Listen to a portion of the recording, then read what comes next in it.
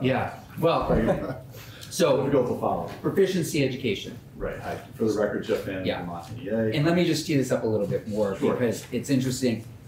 And I don't think I'm the only one having these conversations, but when I go for coffee in Montpelier, and I said this to you, and even today, running into a family, I keep hearing concerns about proficiency education. We've heard them from some of our members that there are concerns with proficiency education. We're going to look at it in more detail tomorrow, but the miscellaneous education bill likely has, whether it would get voted out or not, the draft will have something in there about, some kind of study around proficiency education. Should we continue it? We see that some states are saying, kind of maybe put on the brakes. What are you hearing in more detail from your members? Okay, fair enough. Thank you for the introduction. I appreciate it. So PBGRs, proficiency-based grading requirements, are schools that are required to do them. Yeah, they are required. They are, okay. And some level, and so not all schools are doing it. Yeah. That receive public money. Yeah. To say it that way, and where it's being done and done well, I think there was a great. There's a little bit of a broken record here. There was a fair amount of professional development that led up to it. There are some places where there was less than a lot of PD performed before it was done, and so people then, whether it be the staff, parents, students, were not as well informed as they could have otherwise been. So I think your notion of in the miscellaneous bill, education bill, having a study in there of some kind, it's always good to take a look at what you've asked people to do and see whether it's working for students primarily. Yeah. What you heard from your constituent and one of my members, Megan Morgan-Puglisi, when she testified here a few weeks ago, she mentioned she had to keep 2 grade books. That's right. And that does not seem wise use of her time or her colleagues' time around the state who are doing that.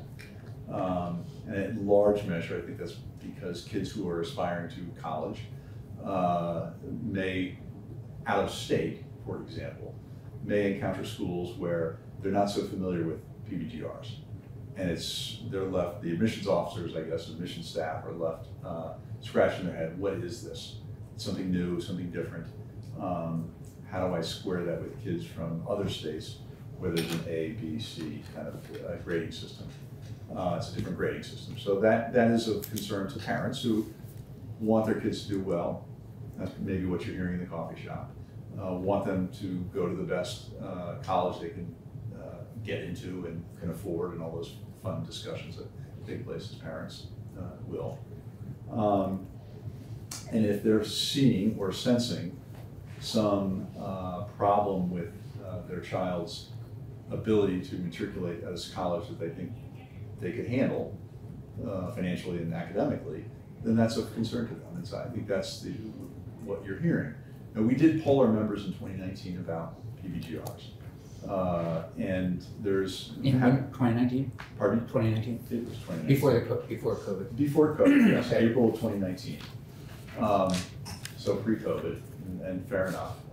And things, I don't think I've heard much in the way of improvement or more noise about it. It was pretty noisy back then. People, and then the pandemic hit, and there were bigger problems. Probably. Yeah. So one of the things we heard from our members was, and I'm happy to share this with you. I might tailor it a little bit because some of the stuff is not relevant for this discussion, but 3/4 were not involved in the development of the plans. So that's a problem, I would say, right? If you're going to do something with staff and ask them to do something, you want to make sure they're involved at the ground level and get buy-in and intimacy with the discussion. Half of our members didn't think there was adequate resources to implement the change. So that was a change that they didn't see was resourced well. And a fifth said they didn't receive adequate, a fifth said they received adequate professional development. It means 4/5 didn't, in some level, in varying degrees on a poll, as you can imagine. And half of the members did not receive adequate training in the transition. So it was sort of, you've got the build-up, and then as we evolve into it.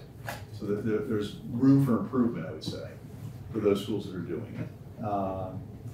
And. But Jeff, just to confirm, every school is supposed to be, right? I believe that's right. I think that is, yeah, because the college council searched. There's nobody, I don't think there's any PDR police out there. Yeah, Right, I mean, that's what yeah, I'm being candid with you, that, okay, and I don't believe all the schools, again, who are receiving public tuition dollars are doing that at all, or are required to do it. yeah, And so, there's a disparity in how it's being implemented, and disparity in how it is rolled out. And I think that it's wise for you, I would suggest to Ms. Lanesville to take a look at that and see whether it's working for families and students primarily. The other thing, do you have any sense from members around that college time, whether or not, you know, because it's a different grading system, if you've decided to all of a sudden switch to college, I mean, is this causing any problems with admissions? Do you know anything about that? That's a little bit out of my belly. Yeah. So, I don't know, but what I hear anecdotally is probably what you do is people are concerned about, is a 3 on my child's report card equal to a student who's in some other state who's got an A. Yeah. And if you're an admissions officer, how do you equate a 3 with an A? Or Is a 3 good? Well, it's 1, 2, 3, 4. Right. 3 is meeting the standards. 4 is doing well above. Okay. Yeah, Senator Gulick. How much is, I don't know if you can answer this, but how much is the pushback that I sometimes hear against PDGR, just a resistance to change, and how much is actual legitimate concern? And if you can answer that. Yeah, I mean, well, I'll generally and anecdotally say that people are reluctant for change. Change is hard. I've been doing this for 20 years, and all of a sudden you're going to tell me I'm doing it different. I was doing it wrong for 20 years. That's. And the other notion is that to the earlier question, what problem are we trying to solve here? Mm-hmm. Now, the idea was flexible pathways to get more kids into places where they could excel and exceed in their expectations and our expectations of them. College has offered that. But I think that change is hard for students. Change is hard for families. I mean, I grew up, you get number grades. Yeah. And so I'm dating myself a bit on that. But we understood where we were, and the kids didn't. As it rolled out, what I heard was that they weren't understanding where they were relative to their classmates, relative to where they were, and relative to the curriculum in front of them. And Go for it. it may take time. Change is hard, and it's often takes. But it was designed to not measure. It was designed to measure student success along the road, if you will, and it's in a constant effort to improve. That's the goal. Is proficiency-based learning or evaluations of that learning, is this a unique Vermont program, or is this adopted by? My understanding is it is out and about in the nation with varying degrees of implementation. I think that to Senator Gulick's question about change, there are some early adopters, some medium adopters, and some late adopters of change. And I think what we're seeing is some people saying slow down naturally, and I think that's what you're naturally hearing some of that. And I think that's the noise I hear. Is let's stop, take a look, and see what's going on here. Thank you. Can you just give us a sense of how this actually works? Is it you're just tested to over? I mean, that's what some I'm not a parents teacher. say. Yeah, and I know, but you represent teachers. I do, yeah. I do, but I'm not a teacher, so I don't know. This is you're digging way to their actual business of how they work day to day. My understanding is it gives students more opportunity to show mastery in a topic. So you might be, of course, Senator, you might get it right off the bat and need no 5 times additional work. I, on the other hand, might have needed 5 or 6 or 10 or 20 efforts. But in all seriousness, I mean, no, that's helpful. It's designed so if you want a one-day assessment, you take a one-day assessment. Yeah. You're one place, everybody else is a different place. Yeah. This is designed to make sure that we're all, that everybody in the classroom, assuming we're a classroom just for the sake of argument here, gets to where the teacher thinks we all need to be. Yeah. and we master the subject matter at that point. It may take you a week, 2 weeks, meet a lot longer, all those sorts of fun things. Okay. And that's differentiated instruction, right? Teachers are supposed to differentiate their instruction to meet the needs of individual students, because we all arrive at the classroom door a little bit differently situated. Yeah. Not easy. No. Yeah. But it did go well in some places, I will say that. Yeah, And I would attribute that to PD. People having a lot of build-up with staff, with families, with students, so that when they switched, everybody knew what was expected of them. And that's probably a good model for most things that we do when we make change, whether it's in a classroom or a work setting or even in this building. Can you just email Hayden a couple names of schools where you feel like you've heard it's gone really well? Sure. Just so when we do get into it, we can just hear from them as well. And potentially the opposite. Yeah, I mean, we can. We heard from Megan Morgan Puglisi, and I would say that I don't think I wasn't here, didn't hear her and didn't hear your exchange, but I assume she was not thrilled by it. Because that Right. I thought you were here. Yeah, you were here that day. I think Colin was. Oh, really? Okay. I think I missed that one. But yeah, a couple other people But also, that would be great. Yeah. People that, your members that really are concerned about it. And you wanted ASAP. Well, we're gonna look at language, we're gonna move this in 2 weeks, we'll have a vote to move it out, and it'll go to approach, but, so, sometime in the next couple weeks. Kind of, That'd be get great. you a copy of this redacted a little bit, cleaned up. Anything else for Mr. Fannin? Okay, great, Thank you. thank you.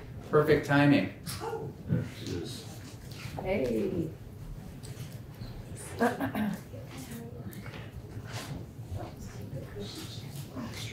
Yeah, thanks. First one's stapled, it's too Okay. No, I know. Is Pelham? Yes. How are you? I'm all right, how are you? Good to see you in Senate Likewise. Education. I know, it's very exciting. And Ms. Bishop, do you want to both come up at the same time? No. No? Okay, all right. Well, I mean, we could, but Whatever you want. I have a couple. Why don't you go do that Okay. then, and then If I'll that's all follow. right, and then Yeah. maybe we can join together Yeah, afterwards. that'd be great. So welcome to Senate Education. Yeah, we have your slide presentation. This came out of some questions that we had from the college and universities, and then Senator Weeks was asking some questions about the Vermont brand. And what we're wondering is, with our friends in economic development and appropriations, how are we marketing our interest is, we'd love for this to be the place to go to college. The state to go to college and stick around. Come and stay in Vermont because you can get the options such a wide range. Middlebury, UVM, Goddard, and everything in between, our state colleges. And so, but related to that, we thought we'd also just try to understand the brand a little bit. I mean, we feel it, we live it, but we'd love to get your perspective. And I serve on Senate Ag in the morning, which also talks a lot about the brand as it relates to maple and dairy and just the landscape. So any thoughts you have would be greatly appreciated. I would be happy to. And so for the record, my name is Heather Pelham. I am the Commissioner of the Department of Tourism and Marketing. And again, thank you. I don't think I've spoken to this committee before, so it's exciting. I did think, if you don't mind, I thought it would be helpful. You have just a couple of slides in front of you. They're really just visual aids, but I just thought it might be helpful if I could just give you a little bit of context on the Department of Tourism, since I haven't been in the committee before. I think it might be helpful just to ground our conversation as we get further into the brand. So, our mission, broadly, well, maybe let me step back 1 second, since I haven't met you folks before. So I've been the commissioner for about 3 years. Previous to that, I was the chief marketing officer for the state of Vermont, so I've actually been within the Agency of Commerce for 10 years. Chief marketing officer is really an internal role that provides marketing expertise and communication support to other state agencies, whereas the Department of Tourism, it's much more outward facing, promoting the state broadly. So that's where I was just gonna mention that. So Department of Tourism Marketing, we are looking outside of our borders, promoting the state for visitation, and then also more recently have expanded that role to relocation as well. But in terms of just when it comes to tourism, just so folks know, in a typical year, we welcome over 13 million visitors to the state, and that adds up to 3.2 billion in economic activity. So that's just some high level facts for you guys to think about. So that visitor spending supports 10% of our workforce, so over 30,000 Vermonters, and that's about the same number of jobs as in manufacturing. So again, just for context, that tourism behind manufacturing is the second larger contributor of out-of-state dollars, and bringing in 387 million in tax revenue. And I just say that just again for context in terms of the industry that we are supporting and the work that it takes to support that industry. So I guess one other point I would make just to kind of bring home the point is that the visitor economy that we're supporting that reaches all corners of the state. So I like to say that tourism is rural economic development. Because when visitors come here, they're not just staying at our ski resorts or at the lodge where they may literally be putting their head in the bed, but they're going to our restaurants, they're going to our downtowns, they're buying gas at the local convenience store, and that really does reach all corners of the state. So in terms of just the unique impact that tourism has and the visitor economy, I would say it can't really be understated. Senator Gould. Thank you, Chair. Did Yep. you say that this is the second largest income generator in the state from out of state? Out of state dollars, And what's the first? manufacturing. Thank you. Unless that's one. Correct me on that. Thank you. Yeah, so it is, I would say not to be underestimated or taken for granted, and I'm not suggesting that folks do, but it has a huge impact on our state, and again, 10% of our workforce. Senator Weeks has a question. Okay, yeah. What's your budget? I was gonna get to that. Our budget, our base budget is $3.5 million. So, our role. I'm the chair of Ed. But I'll come back to that. So, our role is to promote the state, to capture interest, to capture attention and, create interest to fuel all that economic activity. And so we work at the very top of the marketing funnel. If you folks are thinking about money funnel, we're trying to get people's attention, get them interested, inspired, and then they kind of work their way down. But we are not selling any particular product or activity, but we're selling the idea of Vermont. And so we focus on broad brand awareness campaigns to keep filling that funnel with new visitors and to nurture that brand affinity to keep Vermont top of mind for folks. And then I would also just make the point that we're here to kind of elevate brand experiences to a larger audience than any one entity or any one region could do on their own. So we're really taking all of those iconic brand experiences that other regions or other attractions and so forth are creating, and we're trying to get them in front of the largest audience possible. So I would say that when it comes to talking about the Vermont brand, it's important to remember that the brand doesn't come from the top down, it really comes from the bottom up. So that, when visitors come to Vermont, like every interaction they have becomes part of the brand to them. Every time you hear Vermont on the news or you see it in a movie or, any friends and family, when they talk about Vermont, all of that, like the brand is that cumulative experience of all of those touch points. It's that sort of residual impression that you have in your head of any product or place. And it comes from all different areas. So I just think it's important for us to remember that when we think about like people's experience with the brand, it's not that necessarily we are in control of that at the state level. Yeah. But it's everybody. Everybody is responsible for the Vermont brand. It's every interaction that a visitor has when they're here that becomes part of their collective memory of what Vermont is. But we then nurture that brand affinity, and that might start when they're here in college. It might start when they're visiting friends or family or on vacation, clearly. So would you consider one of the bottom-up elements to be universities? I would, Okay. absolutely. But would it be currently reflected in your branding efforts? Well, to some extent, I would propose that it doesn't really matter where that first kernel of an idea comes from. It's really more like, what does that add up in a person's mind? So certainly we would hope that if folks are coming here to college, they have a positive experience. Obviously positive for their, for their career and their personal development, but that that's one of the reasons why they chose Vermont, hopefully, for outdoor recreation or so forth. And so then we can continue to kind of nurture that and hopefully keep them in the pipeline, so to speak. But to some extent, I would say it doesn't really matter in terms of promoting visitation, or even relocation. Everything helps, but that first, there's like no wrong door. Think of it that way. Like it's if somebody comes here on vacation first, or they come here to college first, or they just come to a wedding here first, it's really then our job just to keep promoting Vermont once they have that first touch point. If that helps to answer the question. Yeah.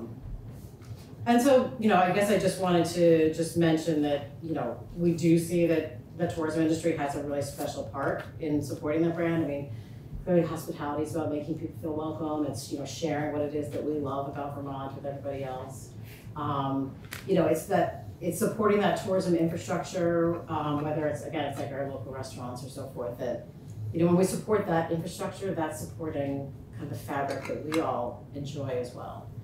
I like to say that, we want to be able to go out to dinner on a special occasion, it takes out-of-state dollars, a lot of times to keep that restaurant operating year-round, so it's available when us as residents want to appreciate that asset as well. I did include in the packet, and I don't have the screen up now, but just some example of our creative, just to give you guys, some idea. Travel certainly kind of sets the tone. And when we, the current campaign we're running is called A Place All Its Own, and I can just, read you one of our campaign lines is, Vermont is a place unlike any other, where life is better when you slow down, look around, and simply take notice. Vermont can inspire, restore, and bring you to a whole new state. And so we don't have to, I can talk for hours about creative and tactics and so forth, but I know that's not, but I just wanted to give you a taste of that. And then if you do look at the PDF, there's a link to a video that we helped create last summer, which I just think it's, it's always easy, other people can say things better than you can sometimes. And it's just a really interesting story about a family who was doing this cross-country adventure. The father, Keen, is actually from Vermont, so when they came back home, just what it meant to come back home and to share the, Vermont experiences that he remembered as a kid with his children and so forth. So just as a flavor, I just wanted to include that. So then back to the budget, and I'll kind of wrap up here because I know we want to give Betsy time and so forth. But yes, our base budget is $3.5 million, and that is all in salaries and so forth. So that gives us about $2 million in terms of kind of working capital for paid advertising in a year. And tourism is a competitive business, so just again, for context, New Hampshire's budget is 10 million and Maine's is 17 million.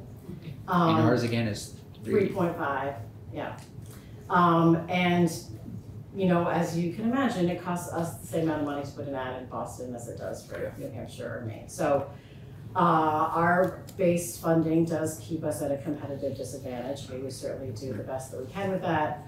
And again, I know we're not talking appropriations here, so there's more to No, that. but we're talking with appropriations, we're talking with economic development folks, and we're talking, and this in education, we do, I mean, to be honest, we've got some heavy things going on here, not only with higher ed, but there is a bill that would change even school choice in this state dramatically. And so all these things really are issues because they're also all economic development issues. And I mean, in this, you look at the kingdom in particular, why certain people move to certain towns, Jane Kishel might tell you why people move to St. John. I mean, all those things are definitely interconnected. They so are. It is, and we're trying to communicate with our colleagues, more effectively, I'd say. Let them know what we're hearing. Music to my ears, and I think that's great. And just understanding, kind of where tourism fits in and how it can fill that role of continuing to tell the state's story in so many different ways. I mean, I mentioned at the beginning, our charge, I mean, it was always there, but like we have been spending more and more time thinking about relocation and how do we, knowing that folks have this continuum they go through if they think about relocating to a place, it is going to be based on, usually it's based on an affinity that was there that was then nurtured. I mean, some people might just come out of the blue, but more likely they've had some experience in Vermont and they want to know what it's all about. We have never had a budget to do that, and so actually in the governor's recommended budget this year, there is a base increase for the Department of Tourism to actually put more money into relocation marketing. So again, thinking about it in the context of everything you guys are talking about, we recognize that marketing is all about repetition. It's about touch points, about staying top of mind. It takes money. It takes money over a concerted period of time.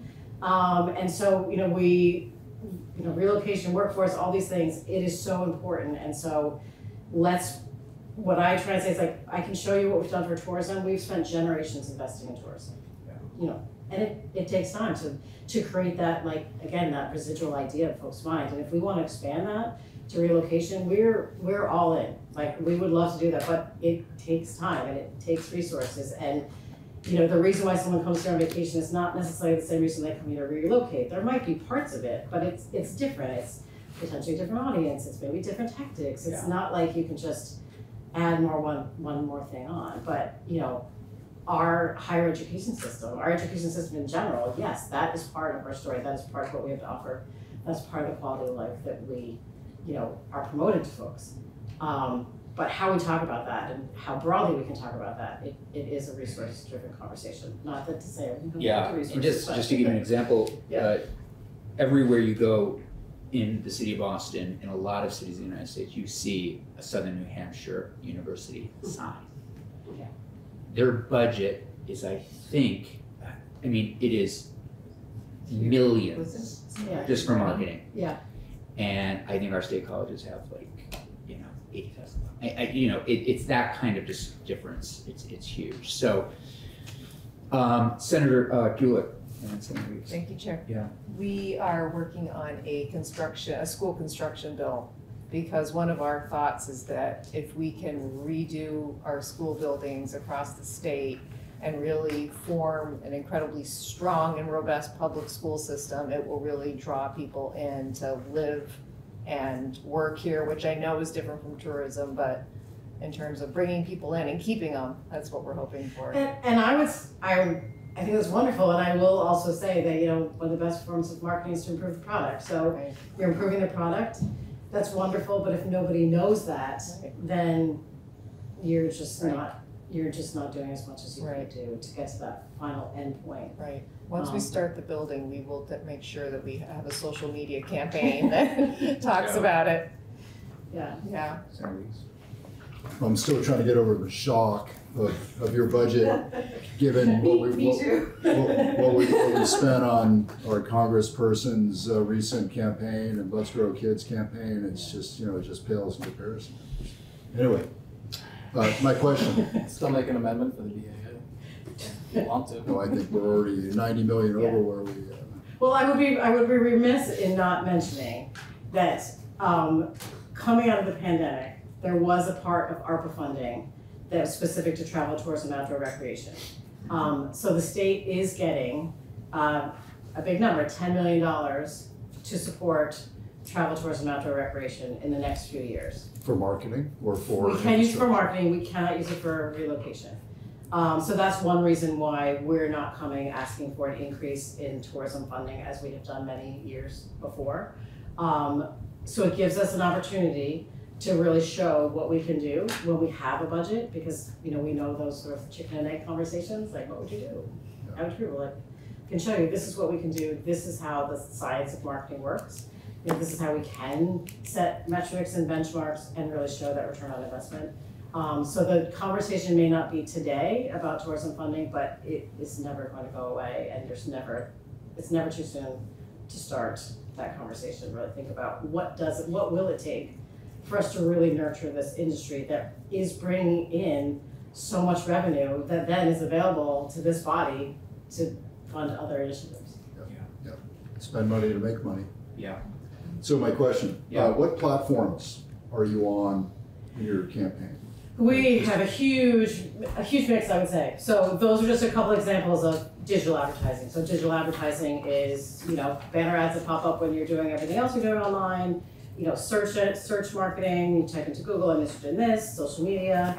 When we can, we do Social media. Social media just being. So we think of it. So when you, I would Senator say, Weeks is on TikTok, for example. Could he? So I think social media is both just keeping a presence there. So we talk about earned, owned, and paid media. So owned media is the things that we say about ourselves. So that would be on social media, that would be our website, and so forth, where we control the message. Earned media is what other people say about us. So we're also want to nurture PR and make sure that we're bringing journalists here and things like that. And then there's paid media, which is we pay people to say things about us. So when it comes to social media, it's both both owned is what we're saying. We're keeping a good presence out there. We're spreading our message, visually and otherwise, and then we could also boost that message to reach a greater audience. So within paid tactics, social media is part of paid. We also do video pre-roll, connected TV, those kind of paid advertising. Print is not dead, regional travel publications, and then online travel platforms. When we have a budget, we do out of home. We were able to do a campaign this summer in the New York City market that was partially to promote tourism and also partially to promote the new line extension of the Amtrak train to Burlington. We have done some. The New York market is a great one for us because we're not competing as heavily with Boston because we're just that much. We're closer from New York, so it's just a great way for us to make an impression. And I just throw that in there. I would say another really big part of what we do is sponsored content. So what that is that we work with other publishers to write stories about us. So for instance, this last summer we worked with Outside Magazine, and their family brands includes Backpacker, Clean Eating, Yoga Journal, and so forth. So, we're working with other publishers to create stories about Vermont. That's helpful. Thanks. Ms. Bishop, want to come on up and you can stay, Ms. Collin, whatever you want to do, whatever. Heather and I work quite a bit together, so that's fine. Senator Bruce. Betsy Bishop, I'm with the Vermont Chamber of Commerce. Good to meet some of you. I haven't had the opportunity, and some old faces that I enjoy working with, so thanks for having us. It's an interesting conversation, thinking about tourism marketing, thinking about the small budget. I'm going to start, there's so much to talk about here, but I'm going to try to turn the conversation from the tourism space more to the space around workforce and bringing people to live and work here, to go to college here. At the beginning of the session, you all received an email from us with our top 3 priorities, and I'm sure along with everybody else's, you read them and committed them to memory. Just as a refresher, in case you didn't, our top priority is housing, workforce, and advancing Vermont's economy. Those are the 3 things that we're working on, probably forever, not just this year. But around the workforce piece, you all have heard the demographic story of Vermont, that we have an aging population, that due to the pandemic, we have seen a huge increase in the amount of folks not participating in the workforce in Vermont, and that we have a huge workforce problem here. Usually when I say that to any group of people, somebody's hand shoots up and says, you know what we should do? If we could just keep more of our college kids here, it would solve the problem, right? And this is where this attaches to this conversation that you're having. That myth has been dispelled. There are not enough college students in this state to fix the workforce gap, even if you forced all of them to stay. About half of them stay. Even if the other half stay, it's only 5,000. The other half is only 5,000. So it's just not going to fix our workforce problems. Having said that, I don't think anybody really wants to force anybody to do anything in that realm. So we have these discussions frequently. How do we market all the good things that we're doing in Vermont? And we think about that in the tourism space, because tourism is the only place the state is putting marketing dollars into in a significant amount of money and sustained long-term commitment to show the results that Commissioner Pelham just talked about. The budget, $3.5 million, is paltry.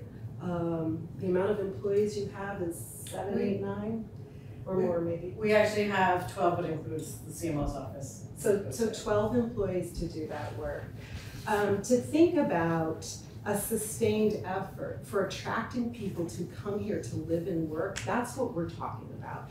Come here to live for 4 years in college, come here to live here, for all the things that we need to do.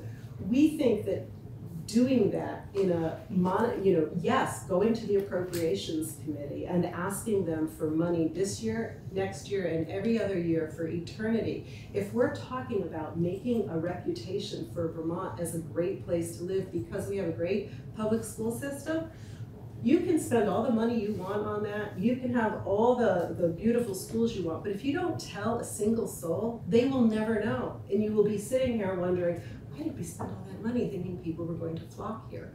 I am in a conversation in almost every committee in this building about this. You know, Betsy, we just passed an aspirational goal on childcare last year to have this 10%, so nobody spends more than 10%. In the lead up to that conversation, the conversation was, if we pass that, people will flock here because of that. My answer is not if you don't tell them, they're not gonna flock here. We've done some amazing things to work on climate change in this building. That we have set goals, we are working toward goals. Vermont is a leader in that space. We're a leader in social justice, in environmental work ethic. We're a leader in all of these spaces. We talk really a lot about it amongst ourselves, and we love it, that's why we're here. But we're not doing a good job of telling other people. It takes money and long-term commitment. So we have asked to start to think about adding to the Department of Tourism and Marketing's budget $1 million to try to work on that. Because if we just ask the Department of Tourism to dilute their message and talk about childcare and climate change and colleges and anything else, it won't work. That's not what building a brand is. We need to build a brand to have Vermont be a place that people want to come to. Not just for 4 days, not just for a long weekend, but for a lifetime. And we saw a little spark of that, right? During the pandemic, we saw some of that. We need to think about bringing more people here. People overall, but specifically people who want to work in our workforce for all of those things. Thank you, Betsy, for being here. And thank you, Chair. What was my question going to be? It's coming back to me. Rankings. We do well on a lot of rankings, it seems, or we have in the past. I know right now we're on some rankings that aren't very good. But do you find that that is a good way of telling our story or getting our message out? You know, if we were to commit dollars and a commitment to it, I have no doubt that some marketing genius, maybe that would be Commissioner Pelham and her team, would be able to figure out what would be the most compelling story to do the things that we want to do. You know, rankings are funny. I can find as many rankings that say bad things about us as I can that say good things. Okay. I'm fond of thinking that we're the healthiest state and the smartest state and, you know, all these things. I'm sure somebody can do that and find bad rankings. You know, if you're thinking about what makes a person move from point A to point B, it doesn't happen by seeing one thing and going, go anywhere outside of this state and ask people, tell people you're from Vermont, what do they say? Beer, maple, skiing, Progressive. cheese, Bernie Sanders. Like this is because this is years in the making and this is our brand. These are all things we want to embrace. They're all good things. But what you rarely hear is a work opportunity or you know, those types of things. And in order to put that on somebody's radar, it's going to take an effort to do that. And I think that we have those achievements. You folks who work in this building and pass laws every year to do good things for Vermonters. If we could only take your achievements and elevate them to a place where people outside of this state would know that, I think that's a worthy goal. And I think that there's an opportunity to do that. And I do think that it would be a compliment to our tourism message. It's not like these things are different. The audiences are slightly different. How many of you have met a tourist or had a guest stay at your house or whatever, and they're like, oh, I love it here, right? It was so cute. And then they often say, like, what do people do here, right? That's always like, that's where you want to capture them. They came here, they had a good experience here. They think like, could I live there? Like, haven't we all traveled and thought that, right? I come home to Vermont, so I can't possibly think that. But the point is that we don't have an answer for them, whether that's a tourist or somebody who spent 4 years at college and maybe they left after college and went somewhere, but they still sort of have that heartstring for Vermont. How do we pluck on that and say, since you left, since you have this route in Vermont, maybe that's a summer camp route, maybe it's a college route. There's lots of different things. People move, it takes a huge effort. They're not just flinging up and moving and moving and moving. It's a big effort. It takes time and thought. They move for family, number one, some sort of root or connection. They do move for climate, but like warmth, not climate change, although that may be changing. They do look for an affordable place to live, but they also want to be in a place that they feel sort of that camaraderie. What did you say, Commissioner Pelham? Her line, she was reading her line from the PowerPoint and said it's a whole new state. It sort of leads you to think like a whole new state of mind, but a whole new state. That could sort of be very complementary into this space to recruit people, to let people know that Vermont wants more people. Yeah. We need more people to build houses, we need more people to go to college, we need more people to join in climate solutions, but we have to- Teach our kids. We need, in the workforce, but we need to tell them that we want them here. Senator Weeks. I just had a question going back to tourism for a second. Yeah. I don't want to jump. So I'm just wondering if the Department of Tourism maintains a metric of, I'm thinking of it as like a saturation point of hotels, theaters, restaurants, resorts. Like, do we track like how saturated we are each year on tourists coming in and occupying all those available spaces, all those available opportunities? Is that something that's I would say there is data available for instance, the lodging industry. We can get, occupancy rates and so forth. not that you could, but that you do? Well, I'm just curious. I guess I'm answering that saying that there's not that kind of data available in terms of like how full is any restaurant, let alone all the restaurants, and let alone how that translates up to us. We just don't have those mechanisms in place.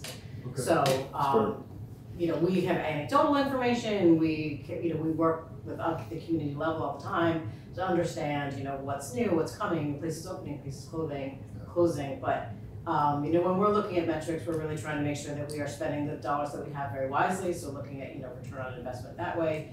We're looking at just the marketing metric, like how many people are we reaching? How much time do they spend with the brand? When I mentioned the sponsored content, a display ad may flash on your screen if you even look at it for a second or two. But if you're reading an article and it took you 5 minutes to read that article, we've captured your attention. I mean, you're thinking about Vermont for 5+ minutes. That's a lot of time to make an impression. Okay. And there is, on the, certainly in the lodging industry, we've seen quite a few building starts in lodging in Chittenden County. And each one of those, they do an effort of looking at sort of their competitors and that occupancy rate. It's a pretty high occupancy rate. So I think that that's something that certainly the lodging industry is quite knowledgeable about. Okay, thank and you. they do share that. Can we get you back? Anytime. That would be great. We would love to continue this. Yeah. We're gonna put some language like in the miscellaneous education bill related to marketing, and we'll talk to Senator Kitchell and Senator Ron Hinsdale about this. Sure. One thought is over the last 2 years, 3 years now with COVID, there was funds being put in various places to help businesses, certainly in the first year or two when they were closed, right? Yeah. And most of those funds have been sent out to the various eligible businesses. To the extent that there's any funds left over in those business programs, we have been asking that it gets redeployed to business programs as opposed to redeployed to other needs in state government. And I think we're starting to see that come out again, and if that happens, finding $1 million from those unused business funds, this would, in our view, look at that as helping businesses to find more people, more workers. Senator, we close this. Thanks, sir. Yeah. Just an aside, if manufacturing is number one and tourism is number two, where would higher education be? Is that Susan's gonna know more than I am. I think we're third. Do you? Yeah, yeah, the Nice. third highest in the Okay, state. well, there you go. There's a synergy Yeah. to get, some Yeah. marketing support for. I think I'd have to look at that. I'd love to get back to you. It may be that the tech industry seems to cut through lots of those industries as well. So there's a lot of folks when you look at that, but 1/3 of, when you think about the 30,000 people working in tourism or the 30,000 people working in manufacturing, that's, I don't know those numbers. so And that's actually, you were talking about bringing in out-of-state dollars. Right. Yeah, and that was, yeah, So- and that's not what I was referring to. Right, so yeah. there's different metrics, right? Like how many Yeah, people okay. work in the industry, how many out-of-state Yeah. dollars are brought in, and I think that's right, so that's what, Okay, whatever is necessary to compare apples to apples out Got there, it. right? Senator Hushy? Yeah, I just, as we're concluding the conversation, I just want to throw the point out there that, when the very first time I came to Vermont was, we were traveling through the state, making a few stops, but spending the day, or 2 days actually, in Burlington and at UVM, going around the town, and then on our way back down, stopping in a few different places. But after going to UVM and spending some time there, just visiting people and then checking out the rest of the state on the way back, there was this moment in my mind where I was like, all right, I don't know how, but I'm gonna find a way to end up in Vermont. That's So- great. Yay. That's And really I think great. that Yeah. is exactly what we're talking about. Yeah. You got that, like, Yeah. I love it. You established that route, and how do we get, when you think about the 13 million visitors that come here every year, I know, without asking and surveying every single one of them, they had this great experience here. I could And see so how Senator do- Hashim in a commercial saying I'm just for that message. Perfect, Right. perfect. But I think my point is like that you given them the root of that, Yeah. the touch of that with tourism, how do you turn that and capitalize that and turning them into a Vermonter? Yeah. And letting them know that we want them to be more than just a tourist. We're not telling them that, we should. We have to leave it there, I'm afraid. Great. 'Cause I Thank gotta you go so to the much. corner office. I think And I'd that's love for you to walk me to the corner office to talk a little bit more about sure, that. okay. I think towards as you're sampling the product. Thanks. Right? Yeah.